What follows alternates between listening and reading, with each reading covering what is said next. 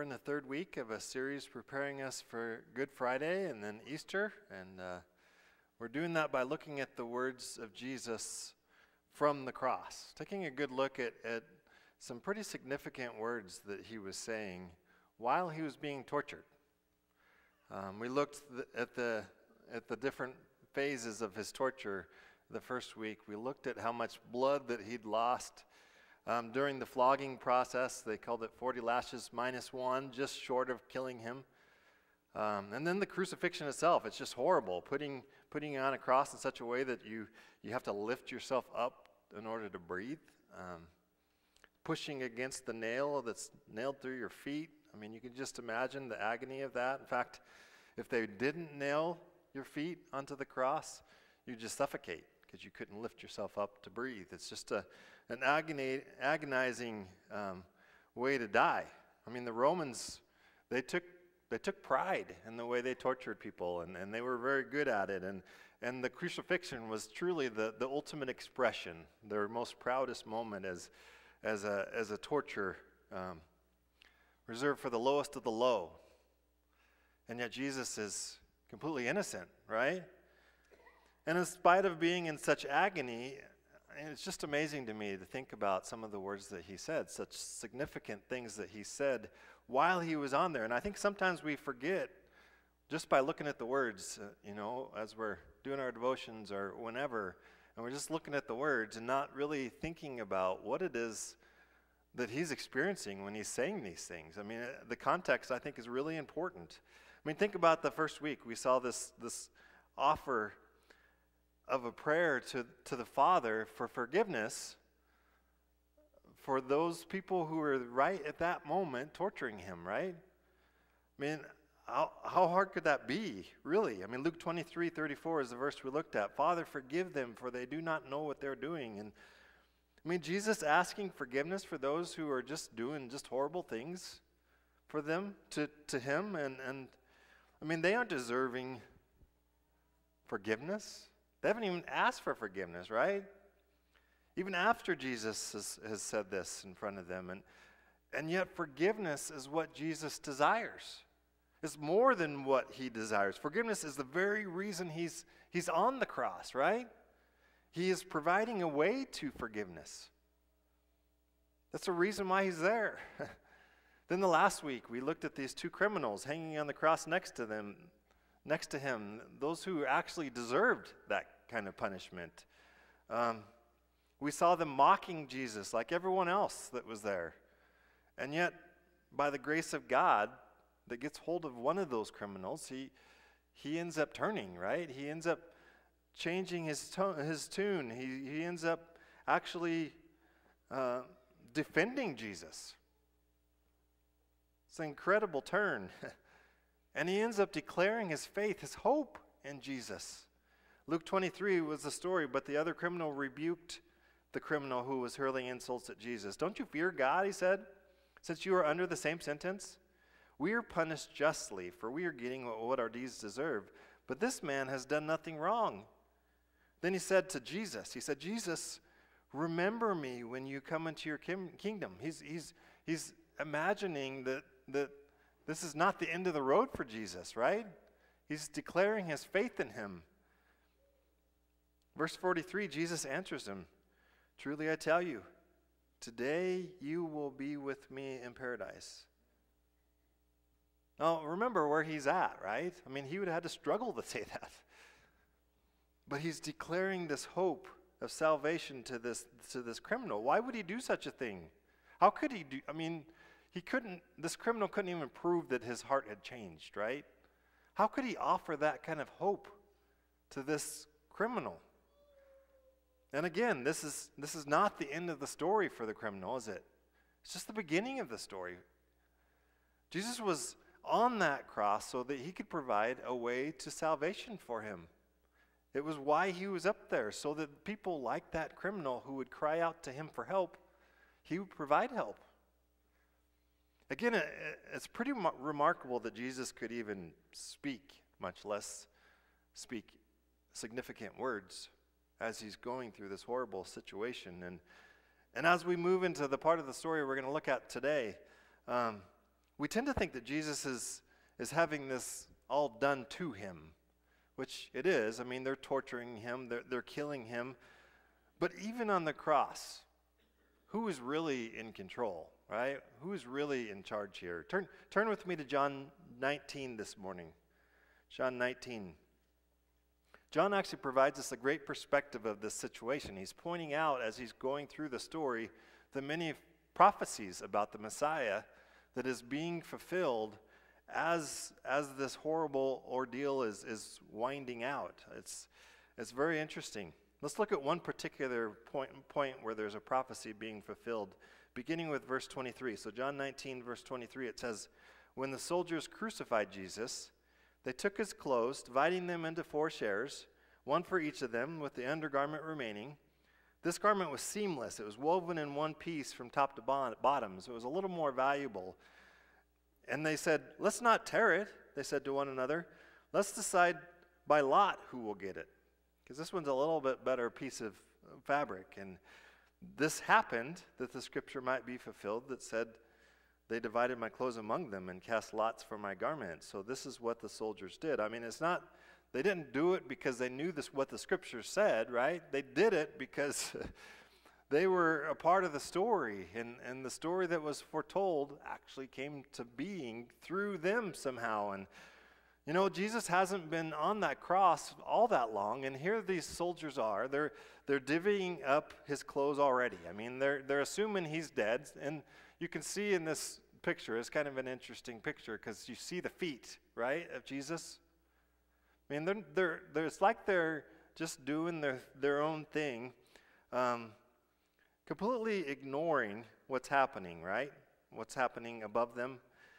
And they literally cast lots to determine who might get this more expensive piece of clothing, which again was a seamless undergarment. It is literally Jesus's used underwear. I mean, what would you pay for some used underwear? Our world is so crazy about things like that a celebrity might have used or wore, or I was just Googling. I like to Google, so just a few things that people were willing to pay astronomical amounts of money for. There was a chair that J.K. Rowling used that sold for $394,000. There was a lock of Justin Bieber's hair. I mean, how much would you pay for that? $40,600. And Britney Spears actually had a chewed up piece of gum. Already been chewed. ABC gum that sold for $14,000. And this is Jesus, right? This is the Messiah, the Son of God. I mean, what would you pay? But these common criminals aren't even thinking about Jesus in that way. He's just a common criminal to them. They care more about that piece of clothing than they do about him. He's not a celebrity, right? They're just going through the motions. And yet, in their going through the motions, not even knowing what they're doing, they are fulfilling prophecies that were foretold centuries before. Read Psalm 22. I mean, it's amazing. Just this one piece. You should read the whole thing because it's just amazing. But verse 16, it says, "Dogs surround me." Dogs being the common term that Jews would have called Gentiles or non-Jews. "Dogs are surrounding me. A pack of villains encircle me. They pierce my hands and my feet. All my bones are on display. People stare and gloat over me. They divide my clothes among them and cast lots for my garment." This is a prophecy that was written hundreds of years before Jesus. I mean, it's amazingly accurate, isn't it? Prophecies are being fulfilled in this story. I mean, and it really brings to light this notion of God's sovereignty, of God's will, right? The death of God's Son was in fact the will of God the Father. And Jesus is submissive to God's will, right? In fact, he's desiring the same thing as the Father. What are they desiring? They're on a mission, aren't they? To save the world. This is a way bigger mission than a little bit of discomfort on a cross to them. I mean, in the midst of this horrible scene, I mean, let's just not lose sight that Jesus, as weak as he might look, as awful as he feels in this situation, he is exactly where he wants to be. He chose this. He wanted this. He wants to save the world, right? And in this passage, we see this remarkable contrast between these soldiers who are just completely focused in on themselves. What can I get for myself, right? How can I get a few bucks? It's as if they're not even paying attention to what's going around them. They're not even observing the crowd or anything. They're just there trying to get their money from whatever leftover pieces that are from the criminals that were there. And then we have Jesus, who is suffering in agony, and yet he is still very much aware of everything going on around him. Very much aware of the needs of the people around him. In fact, I mean, he's still not focused on himself, right? Jesus notices this group of people in the crowd below him, and they're a group of observers. And this really kind of sets up the next significant statement that Jesus makes from the cross, verse 25 of John 19. Near the cross of Jesus stood his mother's sister, Mary the wife of Clopas, and Mary Magdalene. When Jesus saw his mother there and the disciple whom he loved standing nearby, he said to her, "Woman, here is your son." And to the disciple, "Here is your mother." And again, he wouldn't have said it that way, right? He's on the cross. He's gasping it. So what's happening here? Well, Jesus is actually taking care of the final arrangements of the care of his mother, right? In the middle of this horrible situation, he is suffering terribly. He is worried not about himself, but about his mom, right? I mean, Joseph, Jesus' adoptive father, I mean, we haven't seen him mentioned in the New Testament other than at least as Jesus as an adult, so he's apparently passed on at this point. And as we know with Jewish customs, widows really have a hard time making ends meet. And it comes down to the responsibility of the older son to take care of their mothers. And Jesus was the older son, right? And so we have Jesus here on the cross, suffering, and he's providing basically his last will and testament. Right? What he would like to see happen. What he would like to see how his mother was going to be taken care of. And so he provides his beloved disciple, John, to be her new son, to take care of her. And she becomes John's new mother. I mean, right here in the middle of a crucifixion, right? Capture this scene. I mean, he can barely breathe, and he's conducting an adoption. I mean, isn't this a crazy scene? Jesus, you're on the cross. You are about to die. You're suffering in pain. And yet you're still thinking of other people? Taking care of other people? I mean, it really begs the question for us who are followers of Christ. I mean, how bad does it have to be for us before we could actually start justifying thinking of ourselves first? Really? I mean, think about it. I mean, we know the commandments. Love God, love others. I mean, at what point in our own misery do we get to finally have to worry about us? Completely about me, not about others. I mean, aren't I in a bad enough situation that I don't have to worry about other people? I mean, think about it. Do you understand what I'm trying to ask? Shouldn't there be a breaking point where we need to take care of me?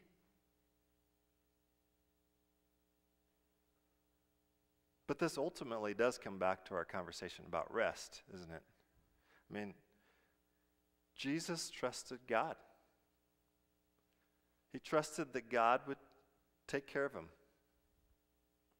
And because of that trust in God, he knew he was in good hands. He knew that God was sovereignly taking care of him, right? That he became free to take care of other people. He became free to put all of his energies towards following God because he knew God had his back, right? He could focus on loving others. But doesn't that just sound so wrong? What about me? I mean, our world works very, very hard to tell us that this is wrong. You have to take care of yourself, right? You got to take care of me. And I believe that God wants us to take care of ourselves. I do. But actually, God's way of taking care of me is totally different than what the world tells us to do to take care of me, right? I mean, taking care of me is not this selfish preoccupation with me, right? Taking care of me really begins and ends with resting in God, doesn't it? That he's going to take care of us. Is he big enough? I mean, is our God big enough to take care of us? That even in the middle of a crucifixion, things are happening and they're exactly the way he said it was going to happen. I mean, can we trust God that much? I mean, think about Jesus' life. How often does he get away from the crowds and rest in God? Focus in on him. I mean, just think about the time that he spends on the mountains all over and over again, right? Spending time with God, spending time even in times together with his disciples, gathering for worship like we have this morning, gathering together in fellowship, Christian fellowship, where we're being encouraged, where people are supporting us and investing in us and our relationship with the Lord. I mean, isn't that what he's describing with his life? Time spent alone with God, time spent refocusing on God and what he does for me. I mean, this is so important in our life. This is how he prepared for service, isn't it? Isn't this how he prepared for even this time on the cross? He went to the Garden of Gethsemane, and who went with him? He said, "Come with me, friends, my disciples. I need you right now," right? And yes, they fell asleep, but he's showing us a pattern. When we're going through tough times, we've got to spend time resting in the Lord. Bringing brothers and sisters in Christ with us to pray for us, to encourage us, to support us, right? I mean, that's the life that he's describing. This is how we take care of ourselves. This is how we rest in the Lord. And then, once we do that, we're resting in God's strength to get through this, right? We're resting in God's love so that we might love, right? He fills our cups, and we have an opportunity to fill others, right? I mean, that's the life of God. Life's not meant to be all about us. Look at Jesus' life. Jesus shows us, even while he's on the cross, he's going through all these horrible things,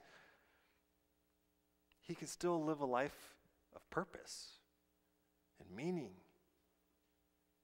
even in the midst of trials. Is our God big enough? Can we trust him that much? Now, before we leave this part of the story, there's just something sticking out in the story that I just can't ignore. You know, I kind of have these things that happen to me about scriptures, and I'm going, yeah, but what is this?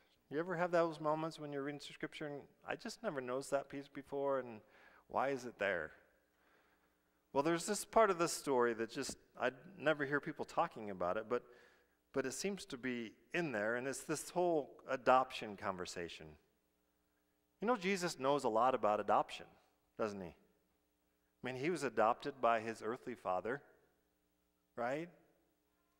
I mean, he experienced the love and investment of his adoptive father. And even the rest of his siblings, they're just half-brothers, half-sisters, right? They're born of the same mother, but not the same father. They're of a different family, but they've been brought together into a loving family.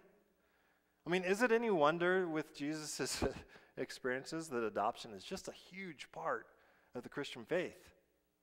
Being adopted into the family of God. And through the cross, through Christ, we all are adopted into the same family, aren't we? I mean, in his blood, we are blood relatives, right? We may not be natural relatives, but we are certainly blood of the Lamb, right, relatives. I mean, think about the irony of the situation in this story as Jesus is providing this way to be adopted into the family of God by his death on the cross, right? Jesus is actually, in the middle of that, declaring an adoptive connection between a mother and a son. In the same situation, right? And think about this. Jesus had other brothers. Think hard about this, actually. He had natural brothers, brothers by blood, right?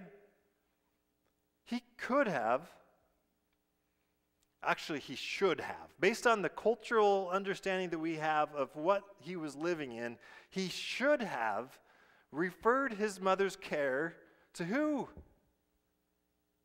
To the next in line brother, right? Real blood brother, natural brother. The next oldest son should have taken responsibility of the care of the mother.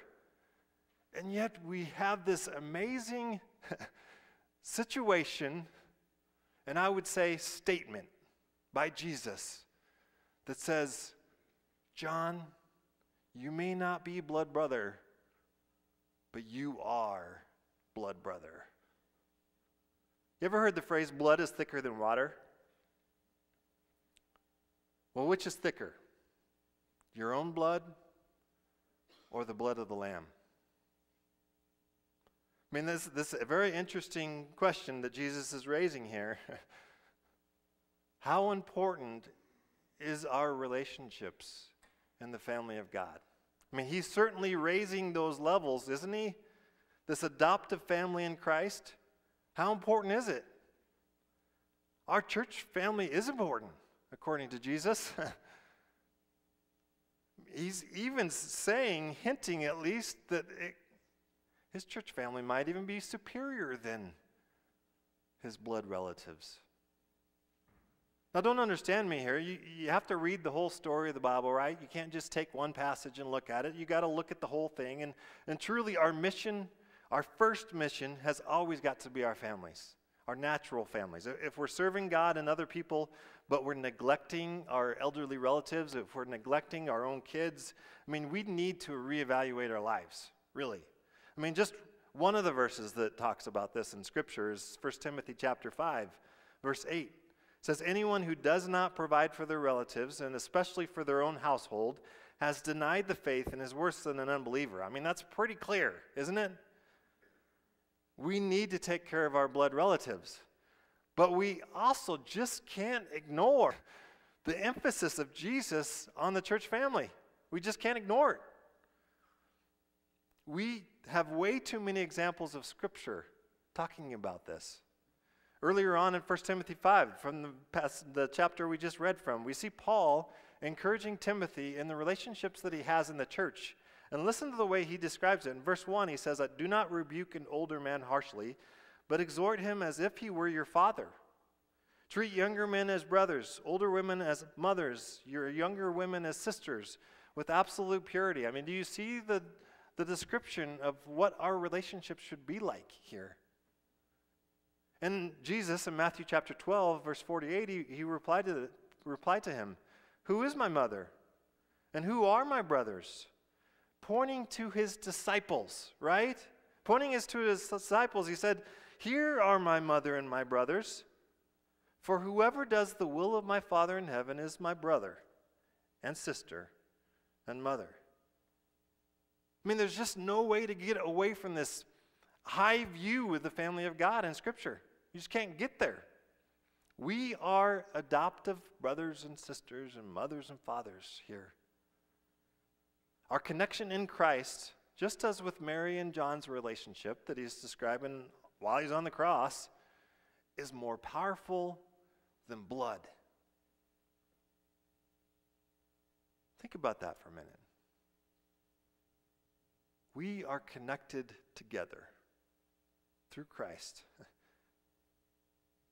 Therefore, we need each other, don't we? We need each other. I need you to rest in God so that you can invest in me, right? You need me to rest in God so that I don't have to focus completely on me, right? That's why we rest in God, so that I can invest in you. I mean, we're in this together, right? And our world needs us, all of us, to be resting in God so that we can give up our selfish preoccupation with ourselves and invest in them. Love them. Give attention to their needs so that one day they will become brothers and sisters and mothers and fathers. Part of our family, right? Living into the purposes of God. I mean, it's a beautiful picture, really. So this morning, will you rest in God? Would you trust Him to provide for your needs so that you can invest in others, invest in their needs? Would you pray with me? Lord God, I just thank you for the opportunity for us to spend time in your word. Your word is just amazing and so challenging. Lord God, I'm so thankful to be a part of a church family that loves each other, that invests in each other. I see it every day. We have an amazing church family. Lord God, would you help us as a church family to continue in that work? Would you help us to continue to trust in you, trusting that you have our backs, so that we could truly just rest in the fact that if we invest in others, you're going to take care of us. Lord, would you help us to trust in you this morning? We need you. In Jesus' name, amen.